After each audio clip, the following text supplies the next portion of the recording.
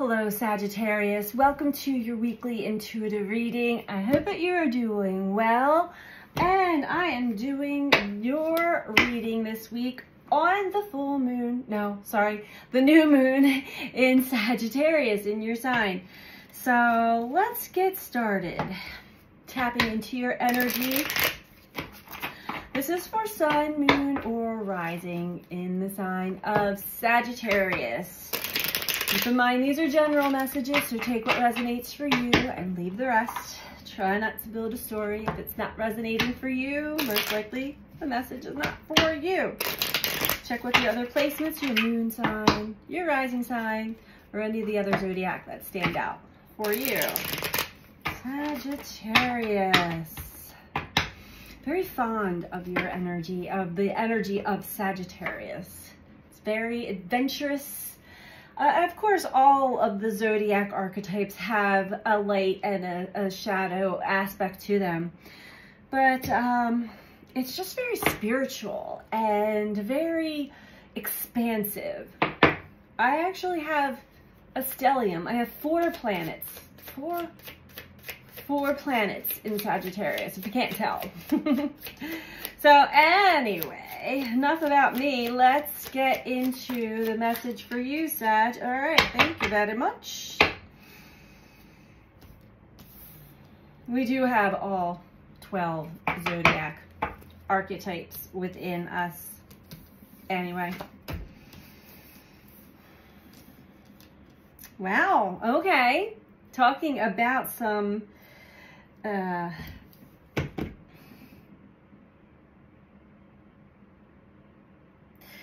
interesting Sagittarius. So the first card out we have is the Magician. So this is your alchemy, your energy, what it's attracting to you. What are you intentionally creating? What are you unintentionally creating? And when, what energy is behind that element of manifestation? Because the outcome, you always want to be discerning when people pop into your life or certain things. Not to say don't go for it, but when people pop into your life or certain opportunities come to fruition, you want to always use discernment. How does it feel also? How does it feel? Does it feel right to you? Ten of Swords. It's telling me that something's come to an ending, and I feel like this is the way that you're thinking. This could be some negative self-talk, negativity, an old mindset is finally coming to an end. Because I think that if you reflect in the past, Mercury is about to go retrograde as well. If you reflect to the past, I think that you're able to see what you've created or brought forth into your life to experience that were really less than pleasing to experience, yet they were definitely important things for you to have experienced so that you can learn about yourself and learn about your parts, all your different parts within you, especially how the mind were operated. Then we have the Knight of Swords overall. So I feel like you're really excited. This is a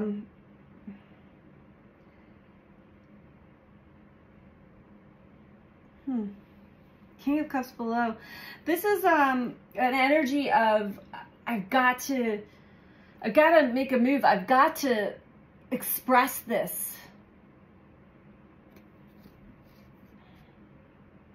This is some newfound understanding, and I've got to spread the message. I've got to spread the word.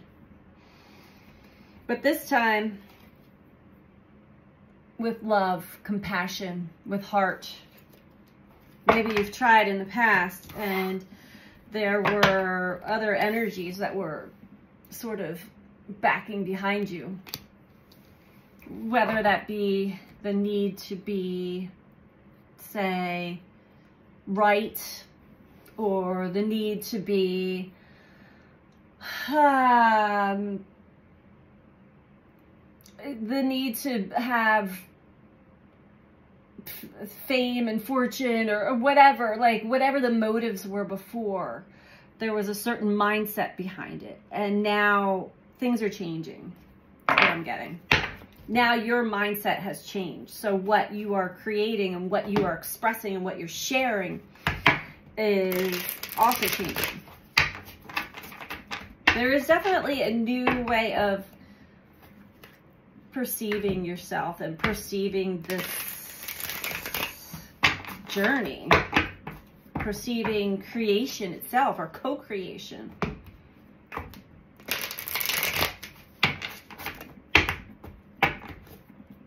Tell me about the Magician for Sagittarius, please.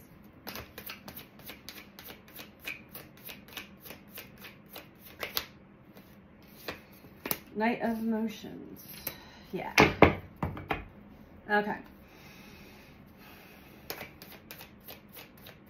Let me just get a couple more. This is a pretty,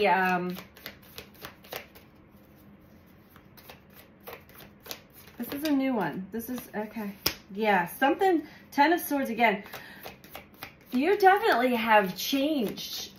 This is a big change for you, Sagittarius. I mean, I think that you had gone through waves and waves of changing and shifting and adjusting and pivoting and understood self-awareness and self-understanding. Yeah, you are, you may be even reflecting on things that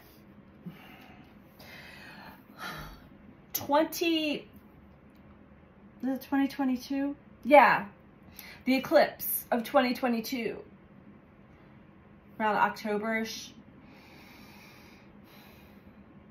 Things were not so good. Things were very heavy and confusing and foggy and dense, and we went through some pretty deep rabbit holes.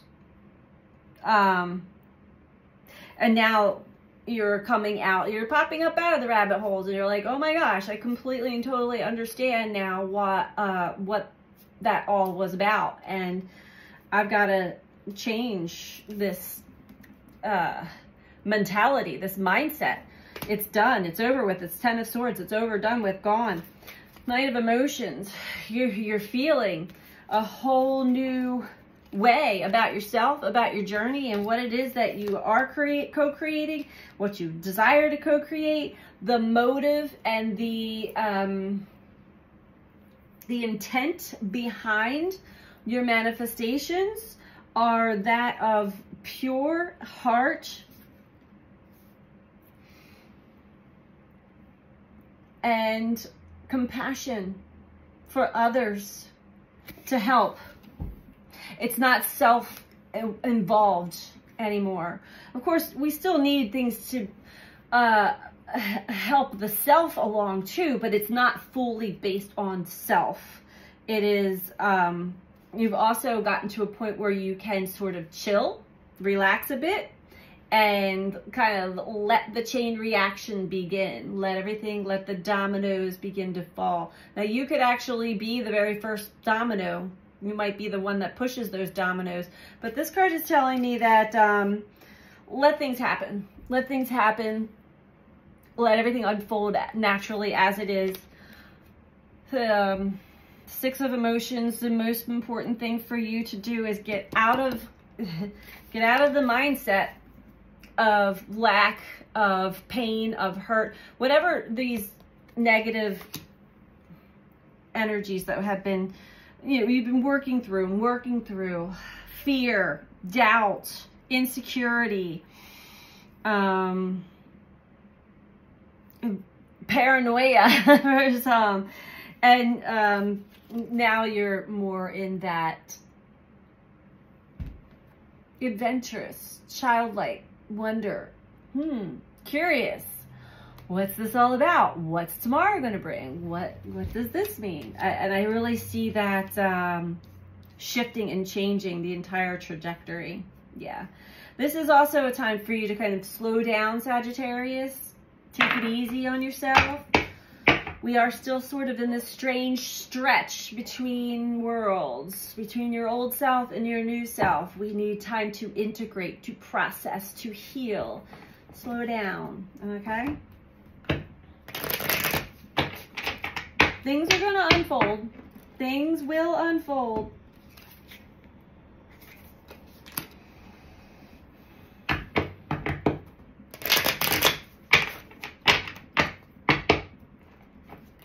What else do we have for Sagittarius, please? I'm also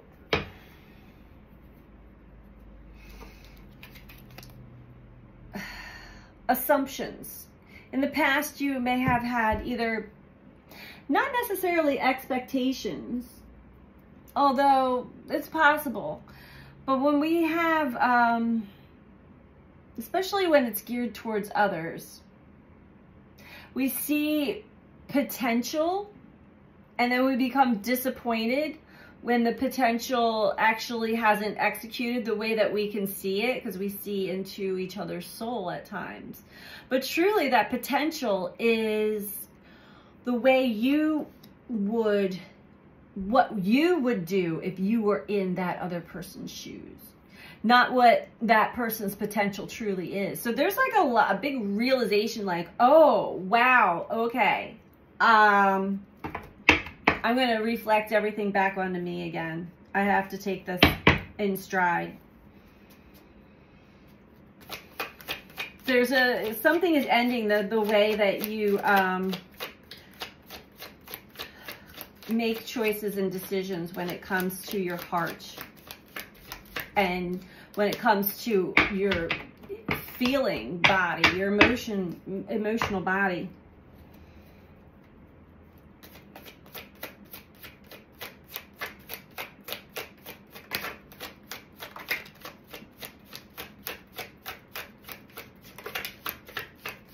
This could be related to a specific someone or just in general overall. The Fool, the Hermit. You gotta trust the unknown right now. And you do. I see that you do. Judgment. 3 major arcana. 7 of Cups. All right. So, Sagittarius, when it comes to those that were in your life, those that you had been, you know, in love with or, you know, just really connected with in the past, it seems as though there's been some heartbreaks and there could be, there's loss for sure. Like you've lost somebody or some people in your life. And it's sad. I think that some of the memories keep coming back to you. And I keep going back to that, what I just said. When you see the potential in someone, what you're truly seeing is the potential that you would take if you were them, like what you want them to be, or even just if it were you. But it's not you. They have their own life path. I think this is a deep lesson that you're learning here, Sagittarius, when it comes to other people, so that you're not left on your knees like that. It's just a shame.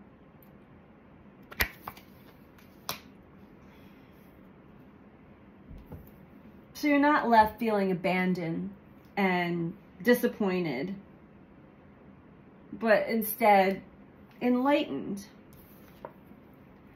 awakened, judgment.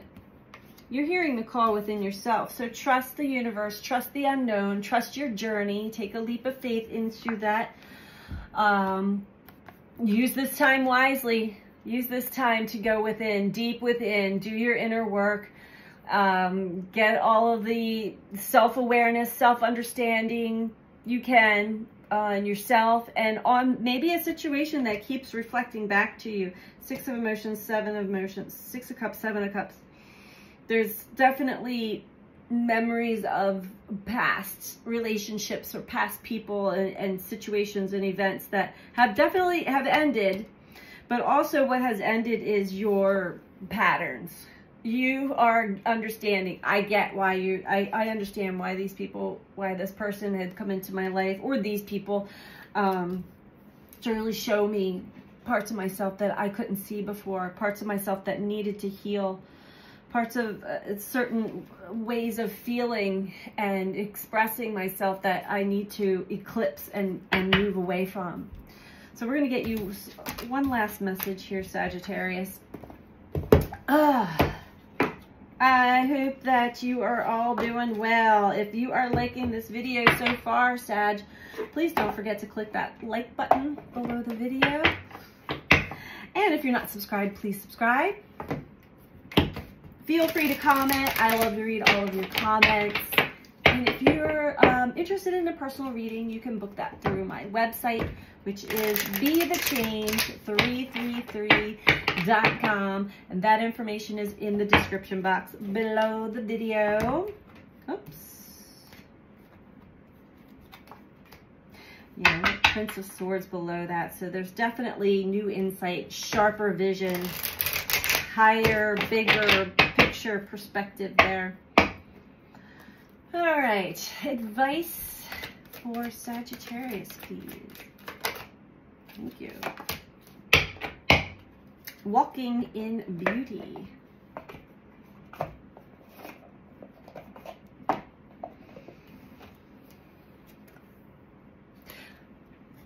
Reminds me of Arizona.